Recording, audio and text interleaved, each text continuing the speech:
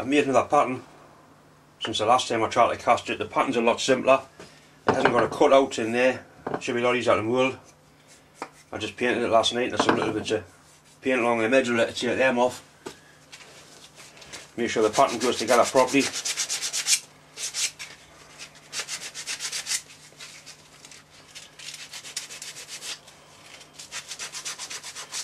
You see the two locating dowels in the pattern.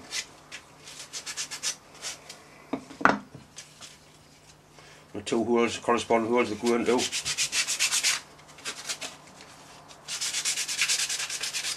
The other little holes are just for putting screws in to extract it from the sand.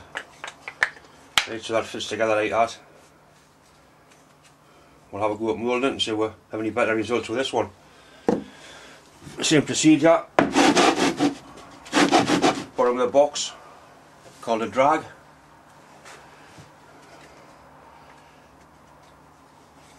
That part of the pattern in, upside down. That's the heaviest part, so I'll be putting the metal into there. That goes in there like that. Let's put some parting powder in. The parting powder stops the sand from sticking to the pattern and forms a layer between the two boxfuls of sand, so if you can get it apart. That's why it's called parting powder. Nice liberal coat of that.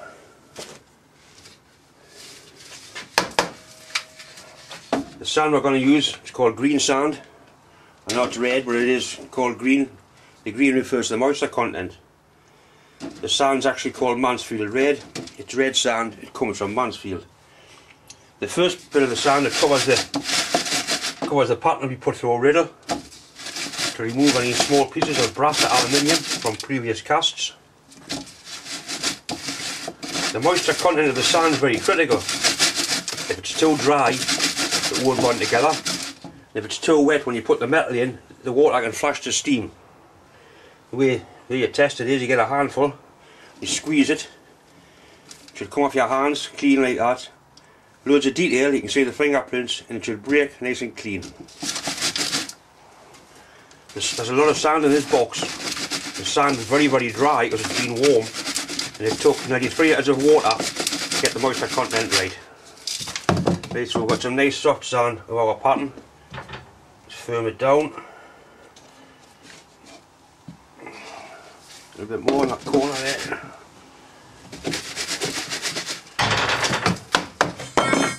Bastard. Right, once you've got it covered, you just back it up with ordinary moulding sand.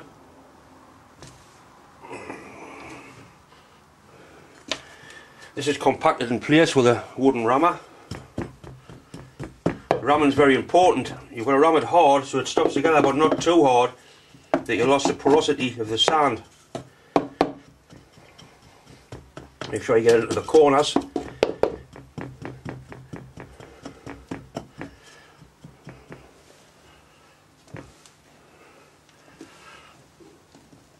Once you get a bit in, it stops the pattern from moving. Start to give it a bit of stick.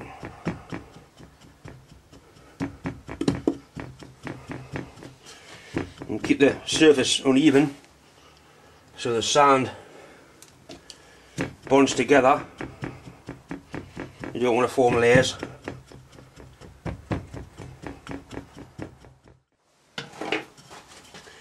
Right, we've got the box full, sand rammed down. You do next is scrape it off flat, or strickle it off, as I used to say. You're strickling in. Flat like that. Then you put some vent holes in. Try not to hit the pattern. Just gives the sand a bit porosity back. It also gives you an idea of how hard you've got it rammed. All the excess sand goes back into the box.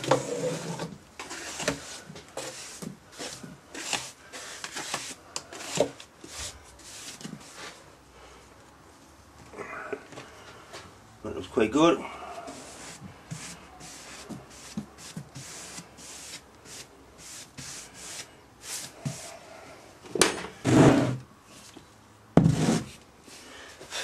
Looks alright.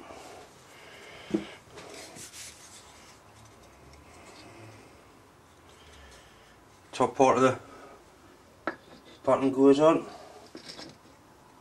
Your locating holes. Then the top part of the box. These only go together one way as the pins are offset. And that's not the way it goes.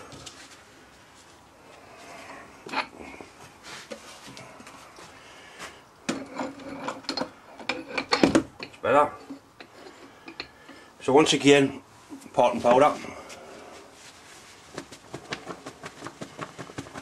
Give a little dusting. Some people use talcum powder. The old foundry guys used to use the dust off the rafters and the roof. Be really good for you. This is proper stuff. I'm not sure what it is, but it'll be good for you.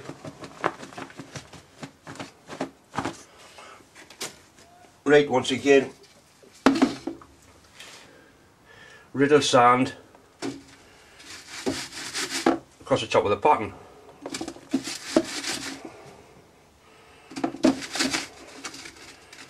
Before we get too excited, we need a method of getting the metal into the mould. That's called a sprue. There'll be a hole there, and then we'll have what they call a riser. This is a riser that goes next to the pattern. As a gate goes from that into the pattern, and from your sprue, as a runner goes from the sprue to that. The idea is when you pour the metal in, it fills this up with hot metal and acts as a reservoir. As the casting shrinks, it goes down and it takes up the shrinkage. Let's firm that in. Bit sand around it.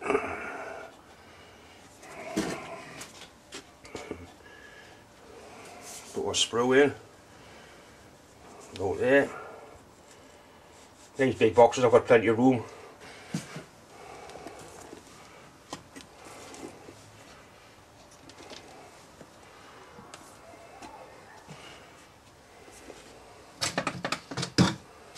Right, once again we're back to riddling with some fine sand, cover the pattern.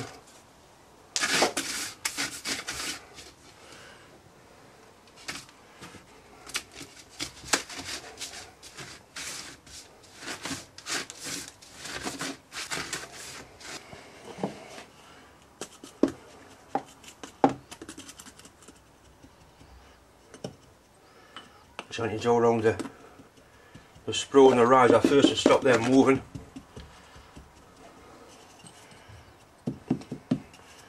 As he hits the bastard thing like.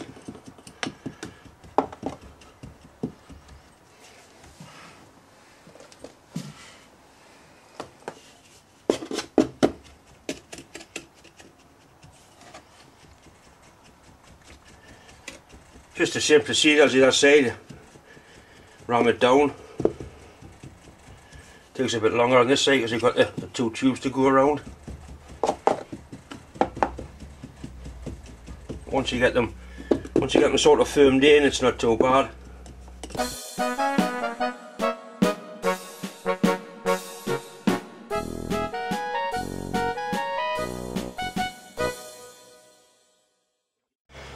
That one there is actually half the wife's rolling pin. My mate's got the other half. Right, we've got it rammed down. Once again we'll scrape it off, strickle it flat. Or strickling iron. Some excellent phases on casting if you read some of the old books, very interesting. All the procedures still apply to sand casting. Exactly the same as they did 100 and odd years ago.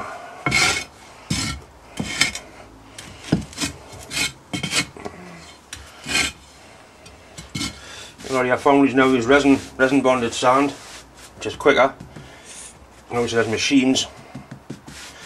Right, a few ventilation holes in once again.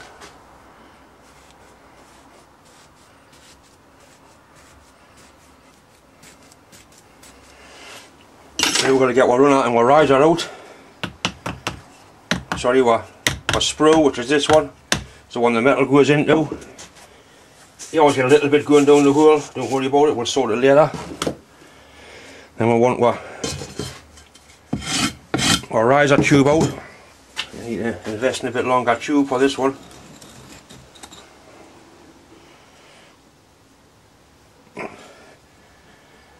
Here she comes. Right.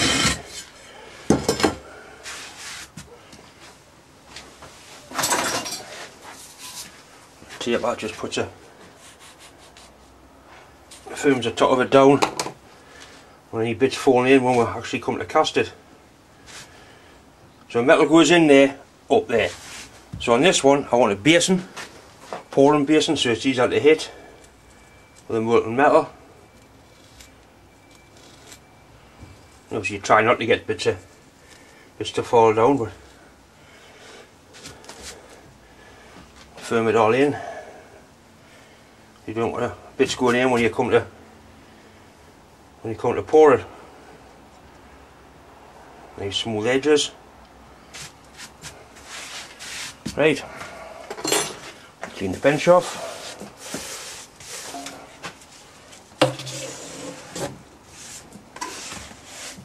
Having a moulding bench like this makes it easy, stops all the mess. Because I am a messy bastard.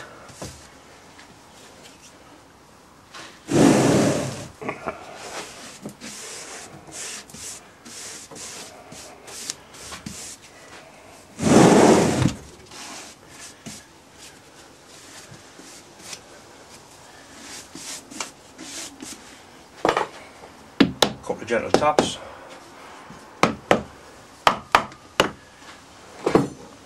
Straight up. And on there. Looks decent. Right, so what happens is the metal comes down, your sprue, it fills this up. Called a basin. What this does, it collects any bits of shite, grains of sand, bits of dross, they stop in there.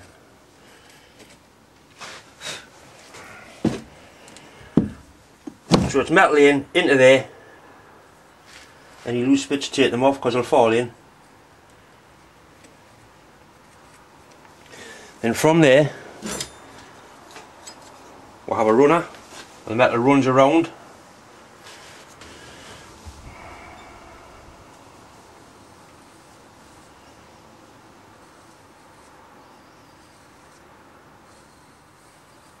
Like that. Carefully dig it out.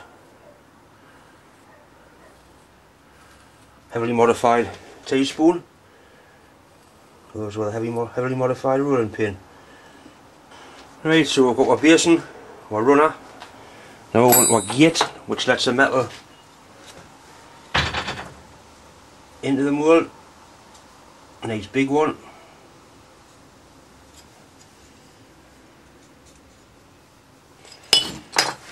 The sand could be a little on the dry side. I'm going to mould two, I'll do another one. Make sure I get a good note of it. Make sure our runner's nice and deep, so we'll get plenty of metal in there. That looks good.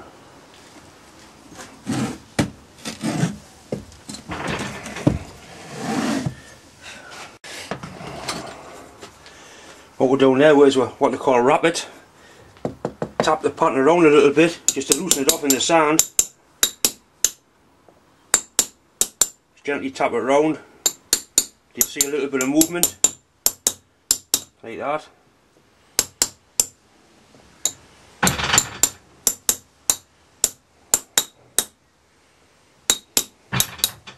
It's starting to move. Gives you a fighting chance of getting it out. Couple of lifting hooks.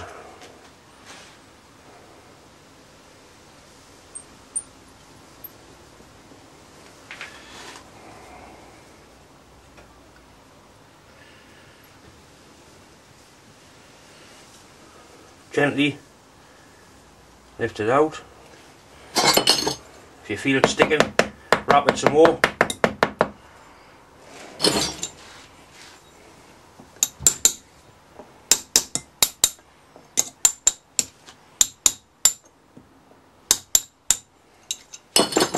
Once again.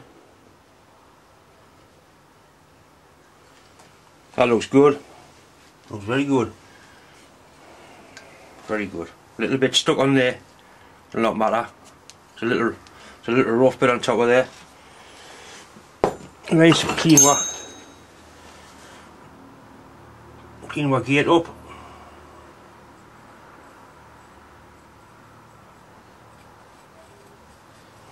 All the loose bits of sand have got to come out. If you don't get them out now, I can assure you they'll fall in and spoil their job. I use a set of bellows. Set of bellows you use for blowing the kids' paddling pool up with, or the football up with. Don't try and use an air line. If you use an air line, you'll have naught left in the box. See any loose bits, turn it on the side.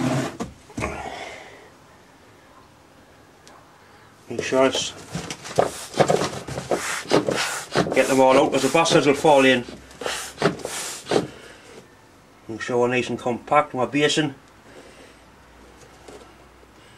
along my runner. Right, we'll put that somewhere safe.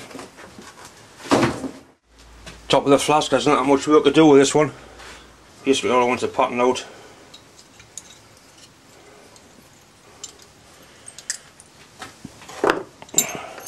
Make sure there's no loose bits around here.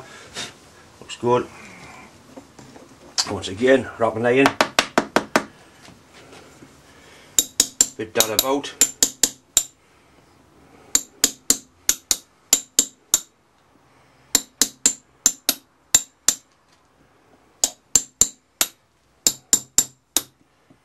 It start to move.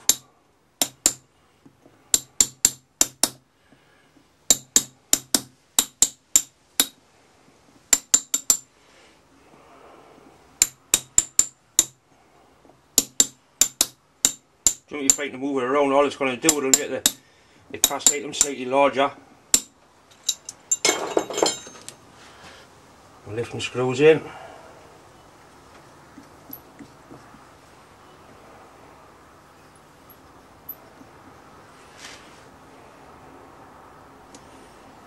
That's nice. A little bit stuck there. But all you'll just get a little rough bit on the side of your casting when you file it off. And the secret of casting is a thing called draft. The angle, everything's tapered away, so when you lift it out, the hole's bigger that it's coming out of. I think draft's probably the most important word in casting. Right, once again we'll glue it out. And then put vent holes in the highest part of the mould. Quite important. A couple of vent holes just to make sure that any gas gets out. When you put them in, put your pin through and pull it right through. Don't go in and come back. Right through. Another one in there. In, right through. We'll put one in here.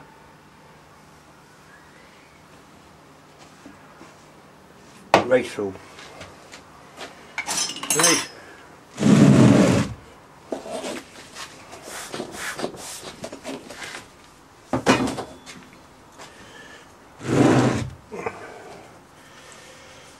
At one time now I would have sprayed the moulds with brake cleaner mixed with graphite and set fire to it. I've stopped doing it because burning brake cleaner is bad for you. I'm going to start using meths or alcohol, but I haven't got any. Well, I've got some alcohol, but I'm not gonna burn it. Right, so now we'll put it back together. Always look, make sure it's going to go back together the right way. Another check in there, make sure there's no loose bits. Looks good. Right, and carefully lift it one on top of the other. Line your pins up. Drop it down. That's nice. Then what I do, put a couple of cable ties round. I'll be going to weight it as well, just to hold it together. I'll do two, What I'll do, I'll gate the other one differently, slightly different. So I can melt enough metal to pour two. It's as cheap to melt metal to pour two as it is to pour one once you've got the furnace on. So that's one. Basically ready to go. Get a bit of wood and cover the top up until ready to pour it.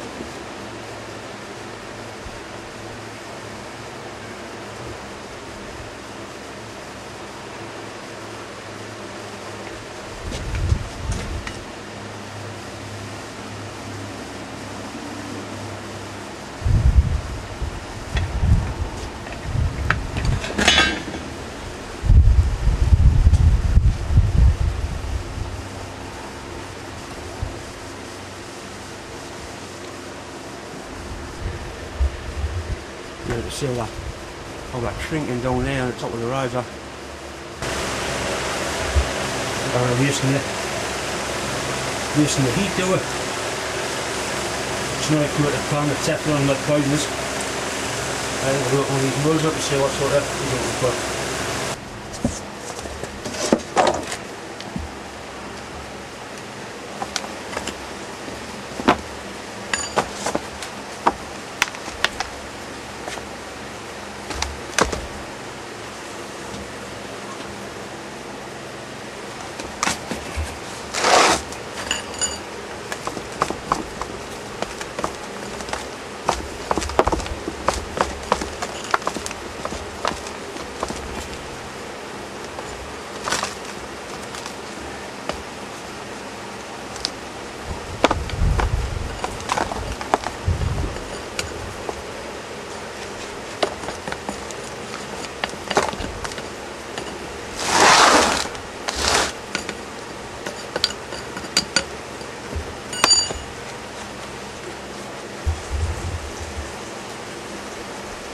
Moulding Casting, not bad at all.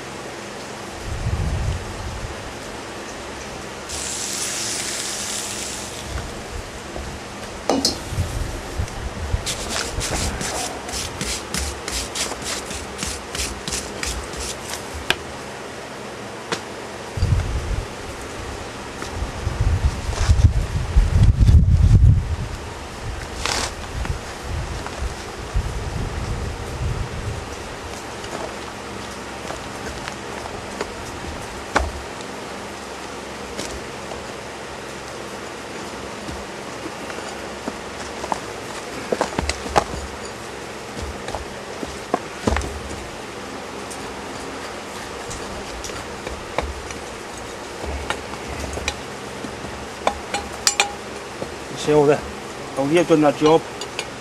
Not so good there though, with a big hole in there. With a big enough riser.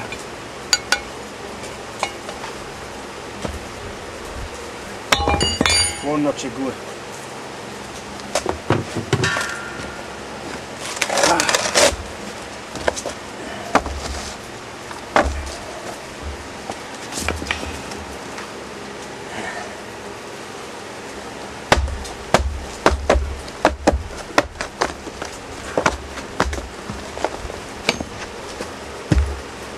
Good. nowhere near a big enough gate, a big enough riser.